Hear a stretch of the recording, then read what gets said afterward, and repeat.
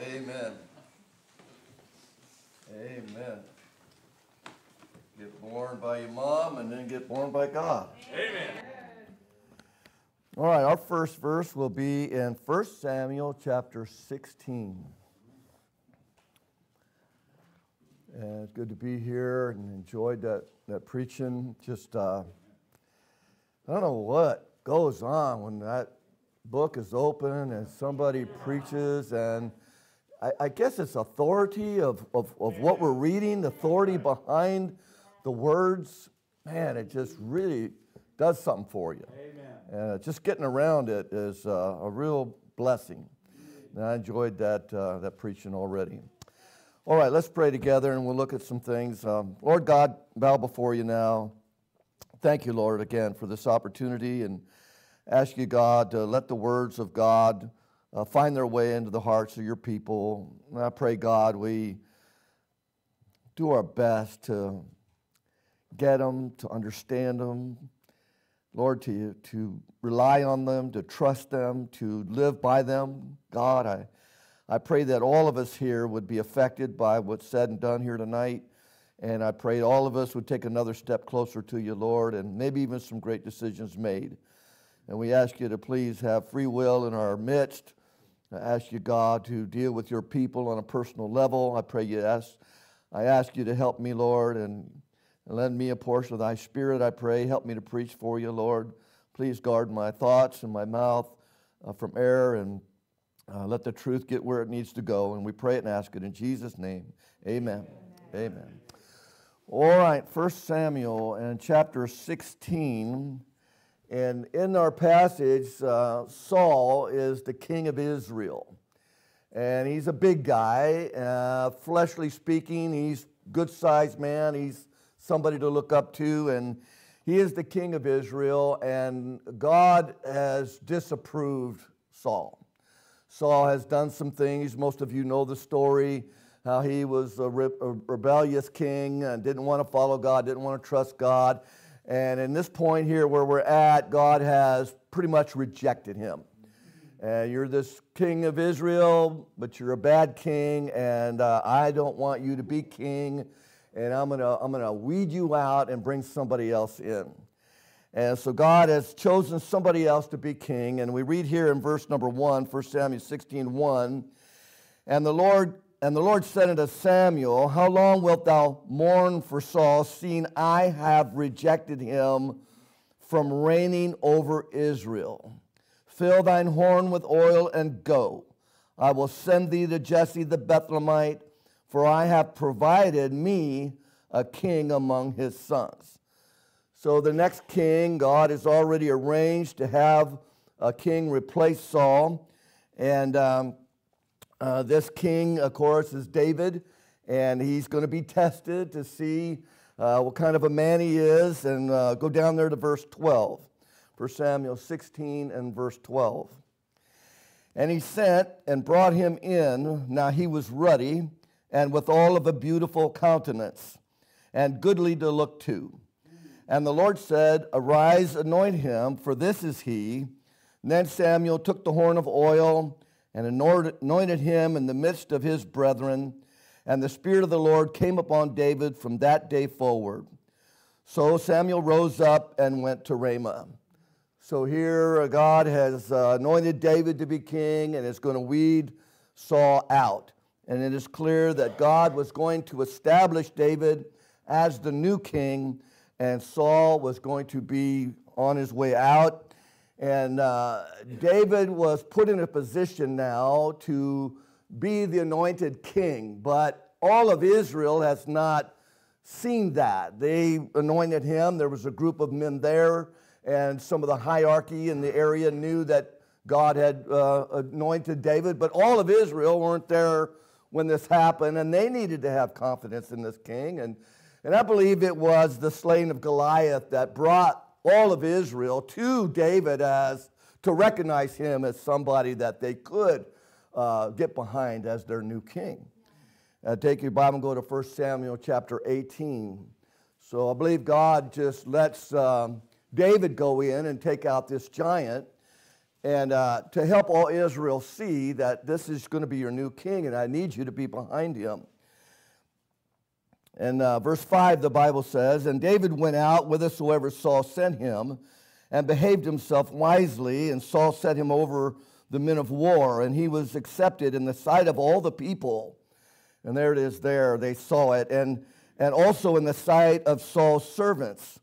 And it came to pass as they came, when Saul was returned from the slaughter of the Philistine, that the women came out of the cities of Israel, singing and dancing to meet King Saul with tabrets and with joy and with instruments of music. And the women answered one another as they played and said, Saul hath slain his thousands and David his 10,000. So even everybody knew, boy, this guy is our new hero. He is the new guy on the block, and man, is he a great soldier, a valiant man, a godly man, a faithful man. Boy, he just went after that giant.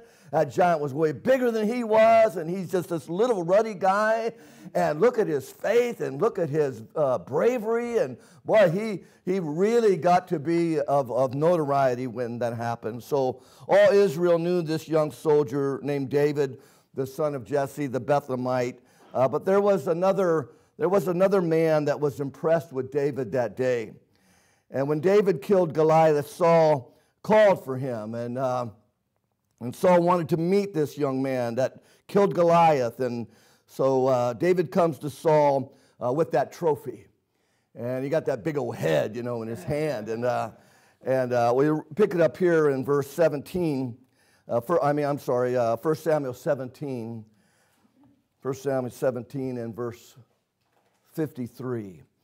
And so far what we're looking at is God realizes this king over Israel is not worthy of my people Israel. I'm going to get rid of him, and I'm going to bring in a guy that's after my heart. I'm going to bring in a guy that's a better man. But I need Israel to know my choosing. I want all the big guys, all the big shots to know that I've chosen them, and I want all the people of Israel also to know, and they're going to see that this is a great guy, somebody they can trust, somebody that loves God.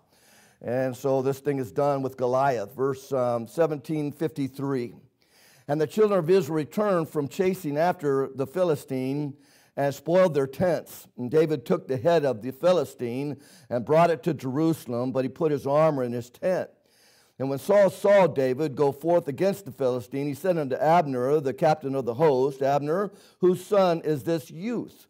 And Abner said, As thy soul liveth, O king, I cannot tell. And the king said, Inquire thou whose son this stripling is. And as David returned from the slaughter of the Philistine, Abner took him and brought him before Saul, and with the head of the Philistine in his hand. And Saul said to him, Whose son art thou, thou young man? And David answered, I am the son of thy servant Jesse, the Bethlehemite. So Abner goes out, tracks him down, finds him, and it wasn't too hard to find him. There were crowds of people around him. All he had to do was look for the crowd, go in there, and of course he had gone to his tent by then, and he goes and he gets him, and he says, King wants to talk to you. And David says, hold it. He goes over and he gets a wad of hair off that big old fat head. I can't imagine what it must have looked like. And dripping with blood, and got his sword on one side and his head on the other side, and he said, all right, let's go. So Abner and David go into this room where the king is, and Jonathan's in there, the king's son, and there's other men in there as well. And this little fella comes walking in. It says he's ruddy and he's goodly to look on. But we all saw how brave he was. And we all heard his words, how he trusted the living God. It gives me chills just thinking about it. We see a man like that that had this desire and this zeal to face this giant like this, and with his life on the line, and with Israel as his goal, to give them the liberty and the freedom from this Philistine army. And so he comes in, and the Bible says here in chapter 18, if you look there in verse 1, that he comes into the tent there, and it says there in verse 1, And it came to pass, when he had made an end of speaking unto Saul, that the soul of Jonathan was knit with the soul of David, and Jonathan loved him as his own soul. Verse 2, And Saul took him that day, and and would let him go no more home to his father's house. And then Jonathan and David made a covenant because he loved him as his own soul. So Jonathan stood there and saw this young man with this big head in his hand, this small little stripling, as the Bible calls him, standing there holding that trophy. And I must say, as we read this, Jonathan stands there and goes, that is one heck of a soldier right there. That's the kind of guy, I've seen a lot of men. I've trained a few. This guy here, this is one brave man.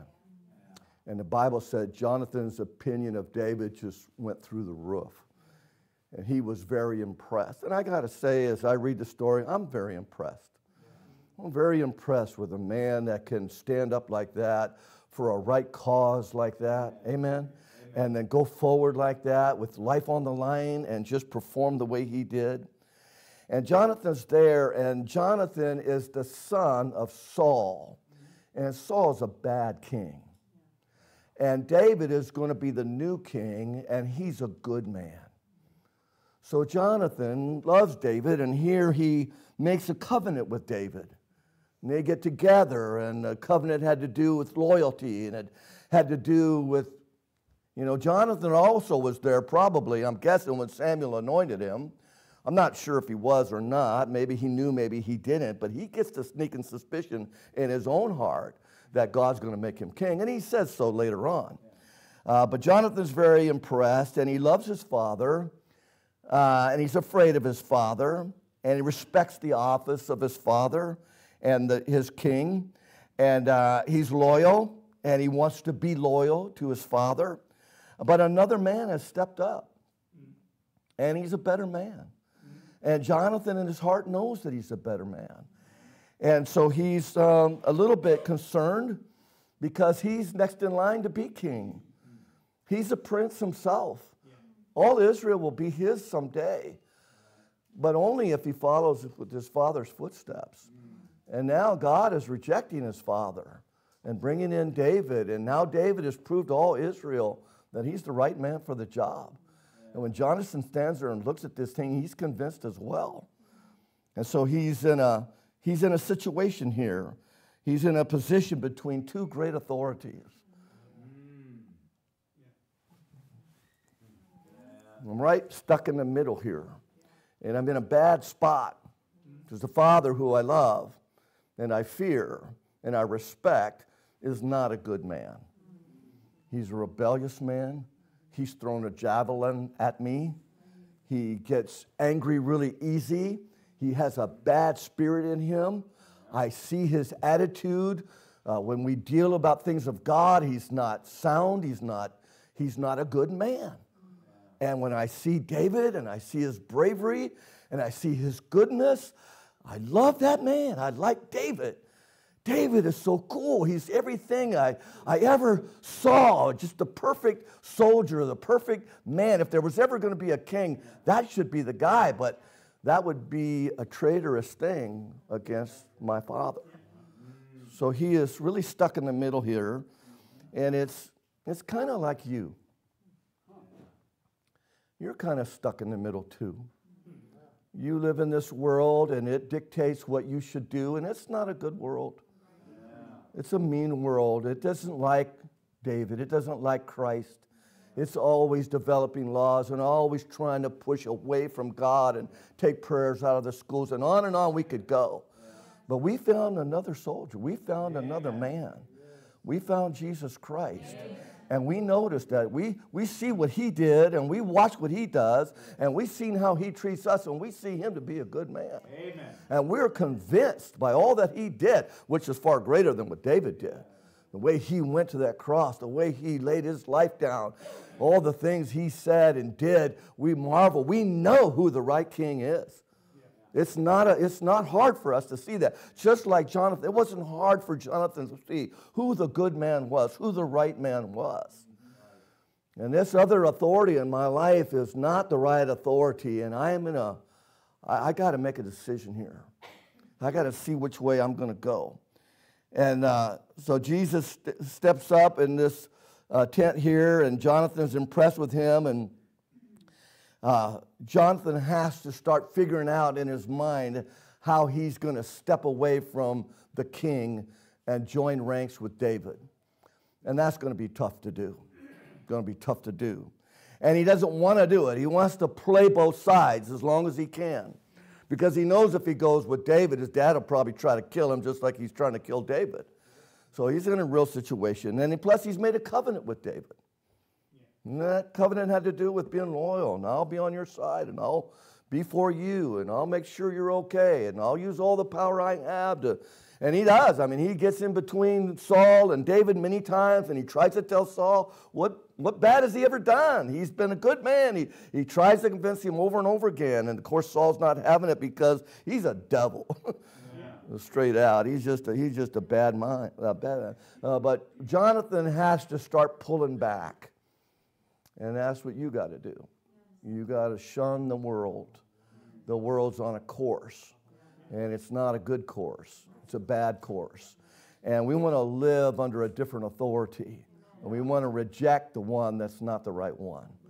And that's going to be tough to do because we live here and we're under the laws of the government, and especially in California, man, this is a bad state. I mean, we're under some stuff here. But notice, if you will, chapter 18 and verse 3. And then Jonathan and David made a covenant because he loved him as his own soul. Amen. He loved David. At least a good or better, I'm losing my thoughts here. But he makes a promise. He makes a covenant with David. And you found that Jesus Christ loves you. And you made a covenant. You got on your knees and you swore that you believed what he did, and you and Jesus made a covenant together, and he said, if you'll call on me and trust my gospel, I'll save you. Amen. You do your part, I'll do my part, and you made that covenant. And so Jonathan makes this covenant, and it's to David. He doesn't make the covenant with his father, he makes it with David, and so he's got a loyalty thing going there. And Jonathan is in a real situation. He loves his father, but his father's no good. And he's seen the evil spirit come out of his father several times, and he knows his father well. Jonathan's turmoil is to wants to make a decision. And if he chooses David, then all the loyalty he has to his father would go to David. And David and Saul were fierce enemies. And the Bible says in James chapter 4, verse 4, it says, ye adulterers and adulteresses, know you not that the enmity of that the friendship of the world is the enemy of God. And he says the friendship of the world is the enemy of God. You see that thing that we are in that position where we got to choose. And the first point this morning or this evening, as we're looking at the Bible, is right over family. And family will be a very strong thing that will pull you away from what you know you should be doing. I don't know how many times I get in church and people that I think are going to be there are not there. And I ask sometimes, or somebody will come up and even volunteer the information. I would have been there Sunday, but we had a thing at a barbecue with my son. Okay, I understand the family thing. I love my family.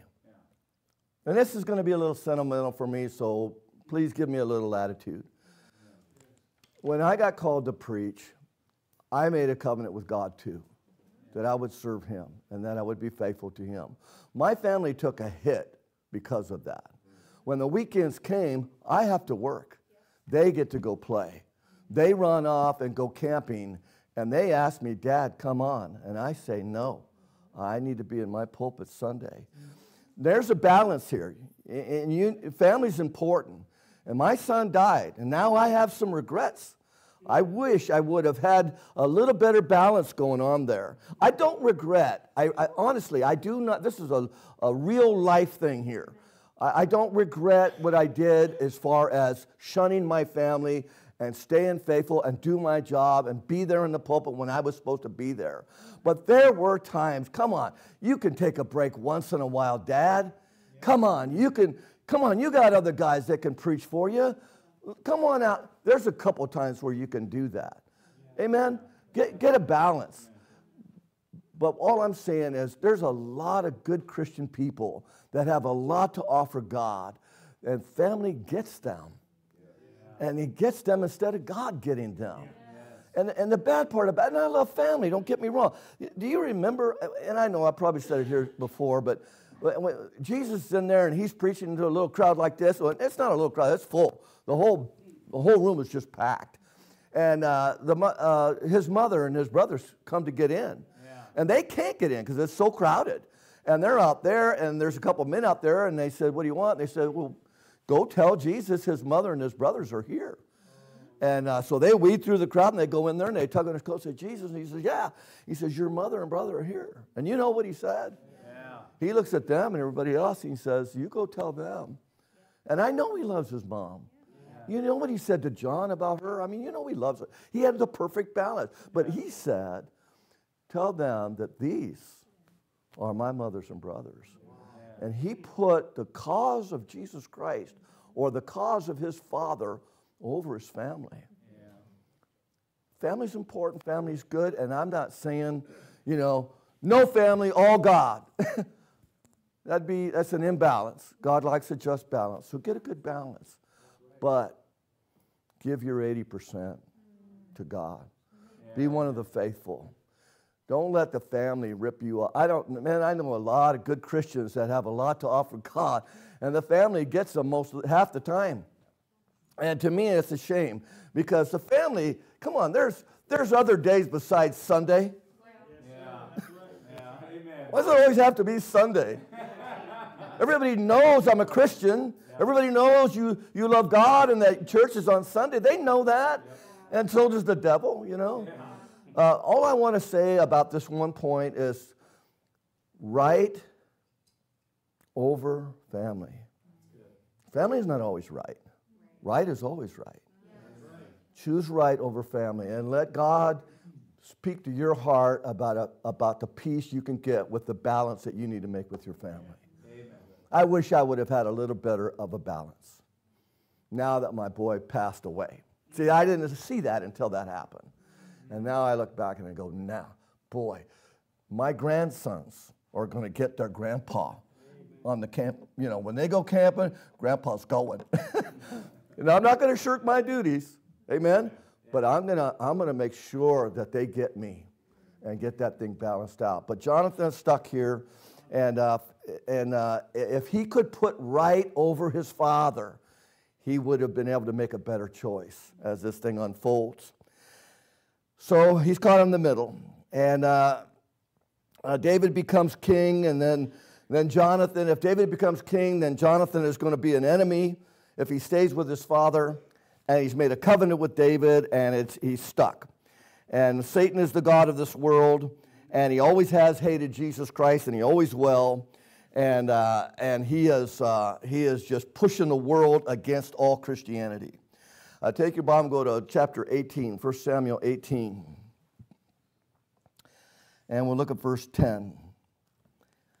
And it came to pass on the morrow that an evil spirit from God came upon Saul, and he prophesied in the midst of the house.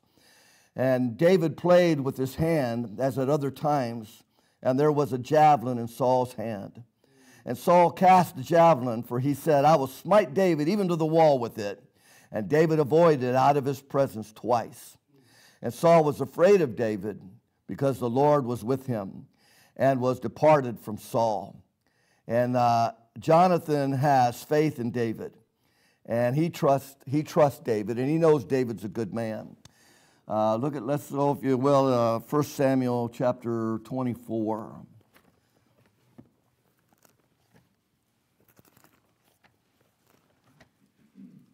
And you get 1 Samuel 24, look at verse 20.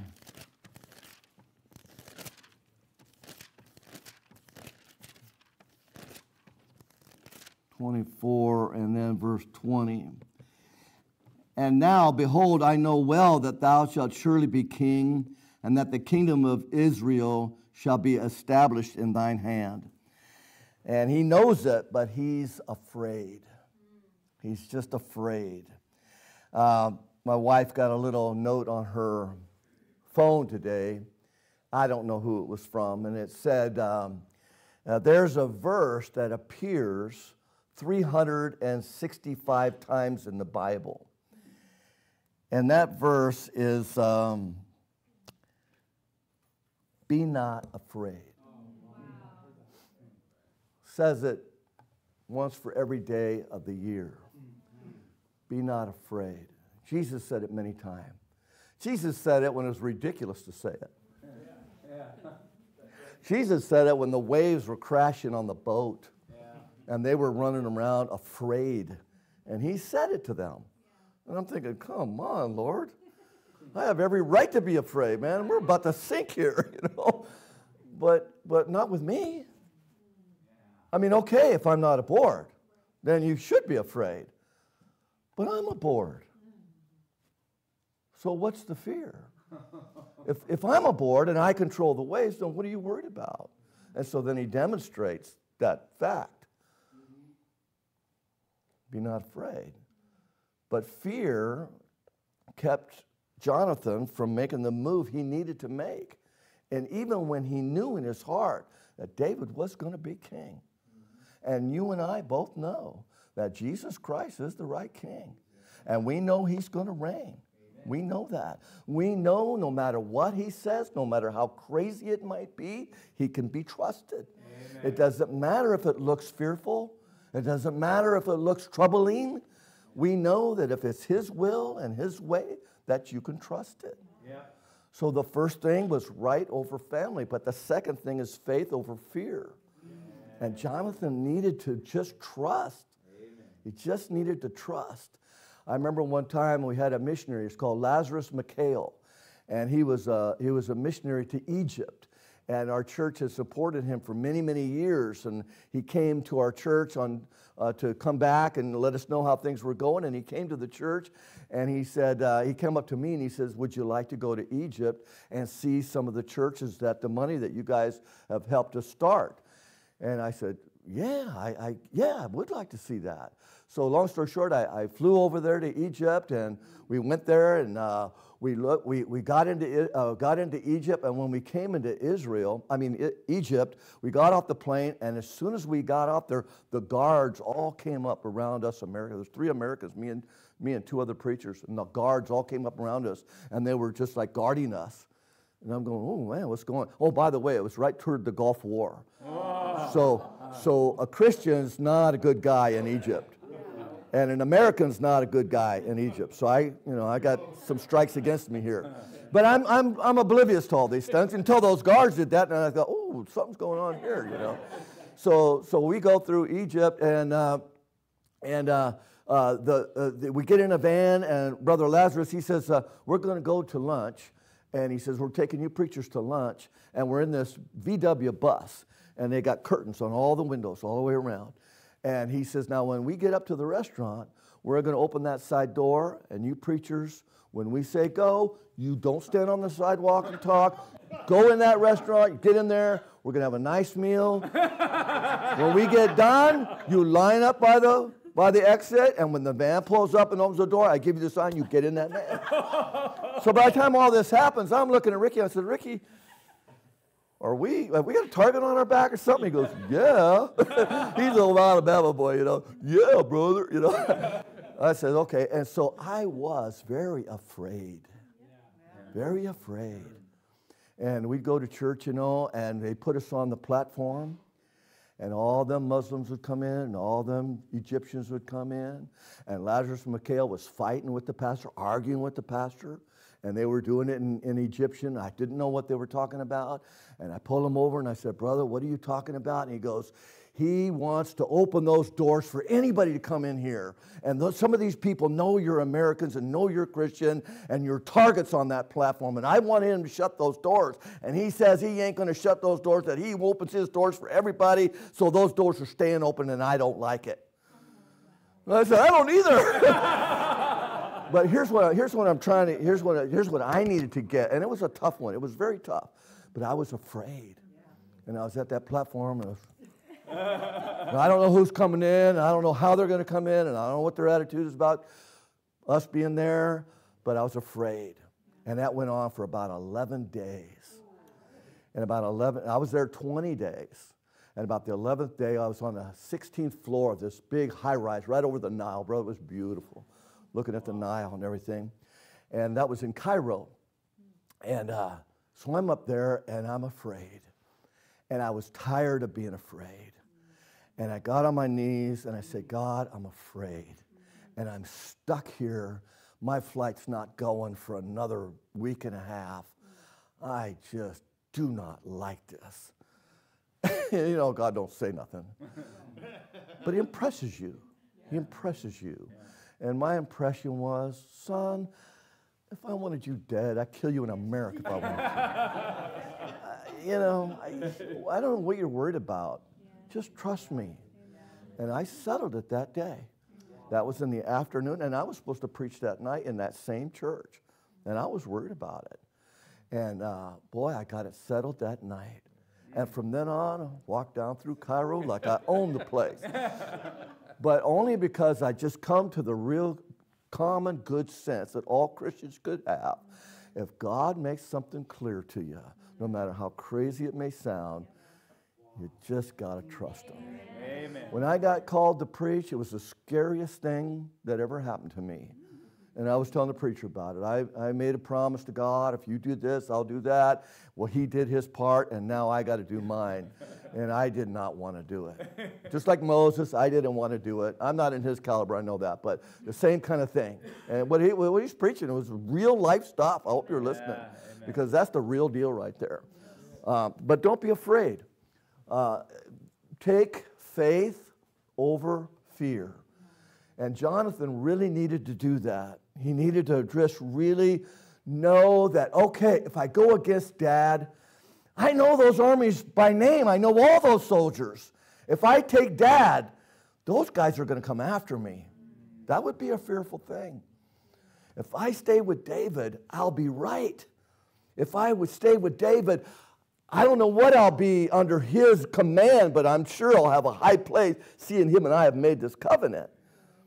He just needed to have faith and not fear. But that fear stopped him tremendously. In chapter 19, if you will, and Saul spake, verse 1, and Saul spake to Jonathan his son and to all his servants that they should kill David. Everything in the world's going against Christianity. The Bible says in verse 2, but Jonathan, Saul's son, delighted much in David. And Jonathan told David, saying, Saul, my father, seeketh to kill thee. Now therefore, I pray thee, take heed to thyself until the morning, and abide in a secret place, and hide thyself. And I will go out and stand beside my father in the field where thou art, and I will commune with my father of thee, and what I see, that I will tell thee. And Jonathan spake good to David unto Saul his father, and said unto him, let not the king sin against his servant, against David, because he hath not sinned against thee, and because his works have been to thee word very good, for he did put his life in his hand, and slew the Philistine, and the Lord wrought a great salvation for all Israel. Thou sawest it, and didst rejoice. Wherefore then wilt thou sin against innocent blood to slay David without a cause? He is pleading with everything he's got, because if his father could just come on board, he won't be in this problem anymore. So he's doing everything he can. But he tries with all his might. And but the two are never going to come together. They're never going to, it's like saying, Satan, come on, make friends with God. It's not happening. Yeah. And this world is never going to embrace Christianity. You might as well forsake it. You might as well just get on board with this Christian thing, hide hair and all. You might as well just sell out. Yeah, I'm not asking you to make a big covenant, but it wouldn't hurt. But just sell out, because this world is a losing game, brother. It's never gonna be okay for Christians and non-Christians to dwell together in unity. John chapter 17, the Gospel of John chapter 17. Jonathan needs to get off the fence. He needs to break away. He needs to go where his heart is leading him. John chapter 17, and we'll look at verse 14. And I have given them thy word. Oh, wait just a second. Some of you are turning still. And it says in verse 14, I have given them thy word, and the world hath hated them, because they are not of the world, even as I am not of the world. Are you of the world? You're not. You're not. Verse 15, I pray not that thou shouldest take them out of the world, but thou shouldest keep them from the evil. They are not of the world, even as I am not of the world. Sanctified through thy truth, thy word is truth. As thou hast sent me into the world, even so I have also sent them into the world. So the world's never going to like us. So why are we going to serve it? Why are we going to spend most of our time with them? Why are we going to make our promises? Why are we going to invest in it when it's a losing game? It makes no sense. You got a Bible-believing church here. And there are some Christians that just kind of ride that fence, and they just want to have both sides, and it's never going to work. It's never going to work. You're always going to feel convicted about siding up with the world. You're never going to have the peace until you just surrender. Just surrender. It's the right thing to do. Jesus is the right cause. The search is over, brother. We have found it. We found the right king. We found the right man. We found the right book, and we found the right church. It is time to get on board. It is time. I remember when I went to San Pedro, and my wife and I went to San Pedro, Chip Williams was going to start a church there. And Chip Williams was out of Corpus Christi, Texas, with Lester Roloff. And he came out, he got called to preach, and he came out to San Pedro because he was raised in San Pedro. And San Pedro is kind of a rough place. And anyway, I'll make it real short. Chip Williams and I found each other because of our kids. He wanted to see where my kids went to Christian school because he wanted to anyway, long story short, we got together over that. So he stays at my house for a couple of weeks, and the whole time he's with me, he's going over to San Pedro. I'm going to work. He's trying to get this church started. He's banging doors, knocking doors. He's all by himself. He's got nothing. God puts it on my heart to help this guy, but I'm going to another church. I'm involved in the other church. Long story short, I start praying. I say, Lord, man, this guy's all by himself. I feel bad about it. Would you like me to help him? And I'm getting peace about that. So I go out with him, and we're knocking doors. We knock doors for hours. And we go and knock doors, and we're going to tell everybody in San Pedro that this new church is starting, and it's going to be 2 weeks from now. And two of us knocked doors for those 2 weeks. When the first service started, we had 54 in attendance, and 9 got saved. Pretty good start. Amen. That was 1980, August of 1980. Started with one man, then I got with him, and that was 2. 9 people got saved. Last Saturday, they went out on the street, the same church, had 13 people on the corner street preaching, had another 11 or so knocking doors, and had 2 go make visits to people that had come to the church. That's a lot better than 2. A lot more gets done when some people sell out. A lot more gets done when some people just stop straddling the fence. Amen. I know it's a loss to your fleshy side. Your flesh is not going to like it. He's going to go kicking and screaming. He's not going to like giving up whatever you got to give up, but it's worth it. It's worth it because a lot more can get done in the sense. You know what, brother? Just a little something. You know, you got the scripture sign, one of these Dickman scripture signs. and you're out there and all these cars are lining up for the red light and you're standing there with a scripture sign and nobody's coming by you, nobody's getting a track and nobody's getting saved.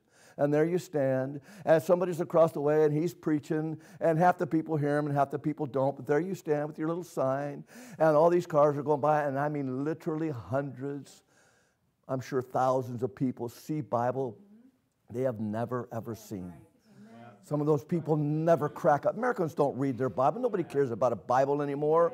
But here they come down the street, and there you stand with nice, big, bold print, and the Word of God, as powerful as it is, gets pierced through people's eyes that would normally never even look at it. Yeah, amen. And you don't think that's worth doing something for the Lord? I'll stand out with a dumb sign. Double-sided. You guys are getting it, and you guys are getting it. And when the light turns green, you guys are getting it, and you guys are getting it. Isn't that cool? Amen. Brother, I tell you what. And you get that corner covered, you got almost everybody seeing Bible when they never get to see it. And who knows what God will do with that? It's not our business. It's His business. Let Him do whatever He wants to do. But Jonathan just needs to choose.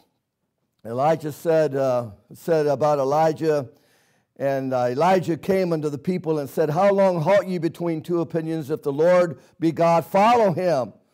But if Baal, then follow him. And the people answered him, not a word. Must have been Baptists. But Jonathan needs to choose, does he not? He needs to just man up.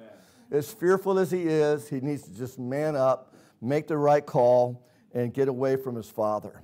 Take your Bible and go to 1 Samuel chapter 20. We'll wrap this up a little bit. And verse number 1.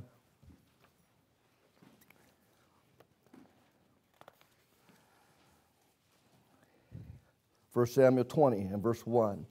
And David fled from Naioth and Ramah and came and said before Jonathan, What have I done? What is mine iniquity? And what is my sin before thy father, that he seeketh my life? And he said unto him, God forbid, thou shalt not die. Behold, my father will do nothing, either great or small, but that he will show it me. And why should my father hide this thing from me? It is not so. And David sware moreover and said, Thy father certainly knoweth that I have found grace in thine eyes.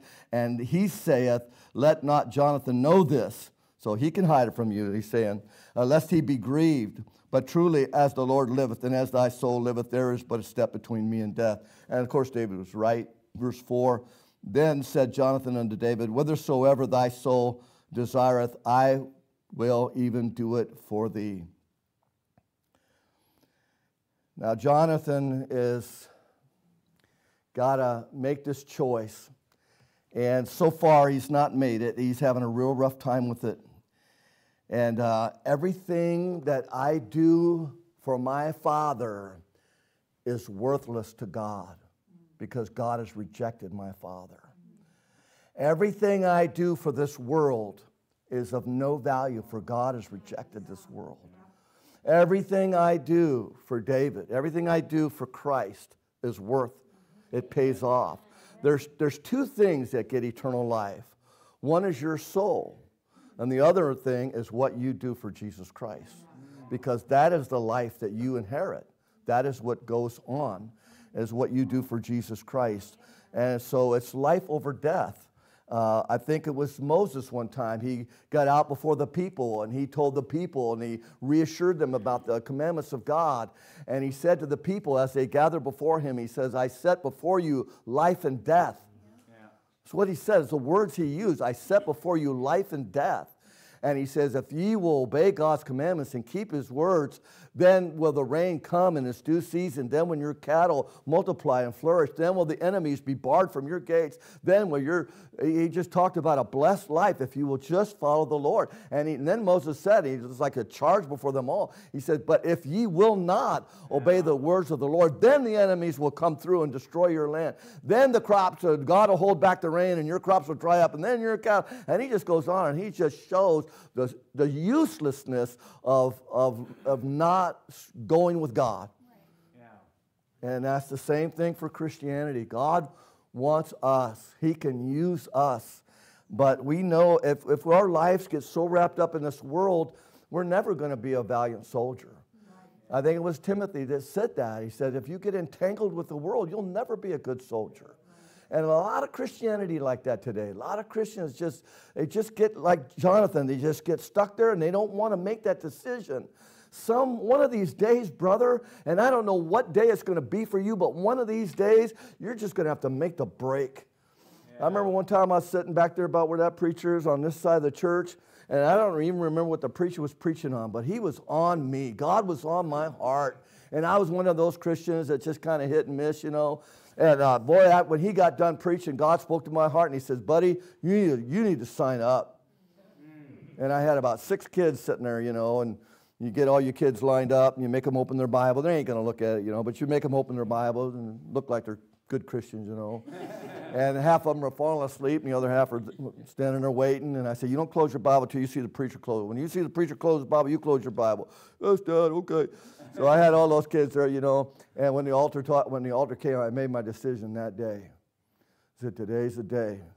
No more this off and off Christian stuff. Today, this is going to be, I'm going to live, listen to me, I'm going to live the Christian life. I'm going to do my best. I'm going to put my best foot forward to live the Christian life. This is a right life. This is a good life. Jesus Christ wants that life. He has every right to it. Today, I'm signing up. And I got up to the altar. I got my wife by her hand. All the little kids come up behind us. I went up to Pastor Black. I said, Pastor Black, my name is Stephen Andrus. This is my wife, Amelia Andrus, and these are our little kids. And I says, I'm here today to say that I'm signing up to be here when these doors are open. I'm signing up to get involved with anything you might need me to get involved with. And I'm going to do my best to do it. And I'm not saying I'm becoming a perfect Christian today. I'm just saying I'm going to put my best foot forward. Amen. I'm not going to play this outward look as a Christian. It's going to be the genuine. I'm going to live like one. I know a lot of Christians that have the name, and they are. They are Christians. But they're not signed up. They're just not signed up. And Jonathan's like that. He's stuck here. And he doesn't want to make this final call. What would happen if he made the call? What if Jonathan said, I'm defecting. Tonight, I'm packing my bags. I'm sneaking out in the morning. I'm going with David, and I ain't never coming back. Wonder what would have happened. So he does. He sneaks out, amen? And he gets over there, and, well, I'm not going to be a prince anymore. No, I'm not going to be a prince anymore. And I'm going to be on the run. Yeah, you're going to be on the run. And I'm going to be roaming from place to place. Yeah, you're going to be roaming from place to place. But I can see David and Jonathan together, can't you? What a good team they would make. He was a good soldier himself, very valiant soldier. You read about him, how he went into the Philistine camp with his armor bearer. And I could see Israel just flourish under the leadership of Jonathan and David. What a tremendous team they would have made. No longer in turmoil, no longer frustrated with this decision he's got to make. He makes the break. He's feeling right about it, and he's on the right side for the first time. He's finally with a man that's the right man. He's got the right spirit. He's good. And let's take our Bible and go to close here in 1 Samuel chapter 20 and verse 30. Then Saul's anger was kindled against Jonathan, and he said unto him, Thou son of the perverse, rebellious woman, do not I know that thou hast chosen the son of Jesse to thine own confusion and unto the confusion of thy mother's nakedness? Verse 31, For as long as the son of Jesse liveth upon the ground, thou shalt not be established, nor thy kingdom. Wherefore now send and fetch him unto me, for he shall surely die. And Jonathan answered Saul his father and said unto him, Wherefore shall he be slain? What hath he done? And Saul cast a javelin at him to smite him, whereby Jonathan knew that it was determined of his father to slay David. So Jonathan arose from the table in fierce anger, and did eat no meat the second day of the month, for he was grieved for David, because his father had done him shame. Take your Bible and go to 1 Samuel 31. Why don't you leave, Jonathan? You see it. It's plain as day. Why don't you leave? Please, I beg you, Jonathan, leave. Defect. Pack your bags. Get out.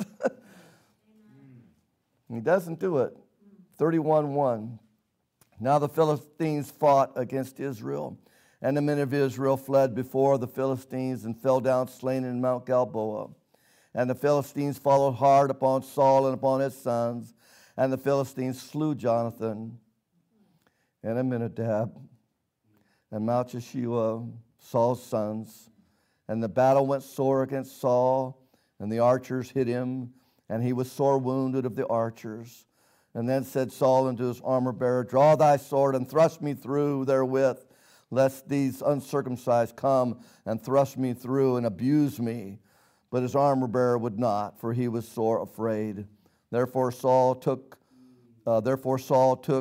a sword and fell upon it.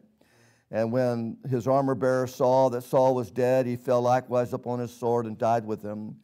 So Saul died, and his 3 sons, and his armor-bearer, and all his men that same day together. And it didn't have to be like that. It didn't have to be that. If he'd have just made the right call, he'd have died right, he'd have died good, he'd have died on the right side. Where is he now? I'm sure he's in heaven. I'm sure he's bemoaning the fact that he wouldn't make the change. Had he done it, man, it could have been such a whole different story about Jonathan. When I look at that story about him, and you know, when you read the Bible and God has all these people in the world and he chooses these stories to put in the Bible for you and I to read, they're there for a reason. It's not just a historical fact of what happened and what was said, and it is perfectly that. But there's a double application there. There is something there for us to look at and say, I'm learning from this guy. All of us know who the right king is. We just need to sell out.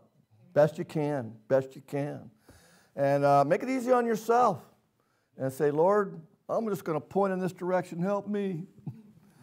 But boy, the sooner you just live the Christian life. Most of you probably already made that decision. Might be a few of you that need to. If you do, you'd be glad you did. What did we look at? We looked at right over family, faith over fear. And I forget what the last one I would call that last one. Get my notes out.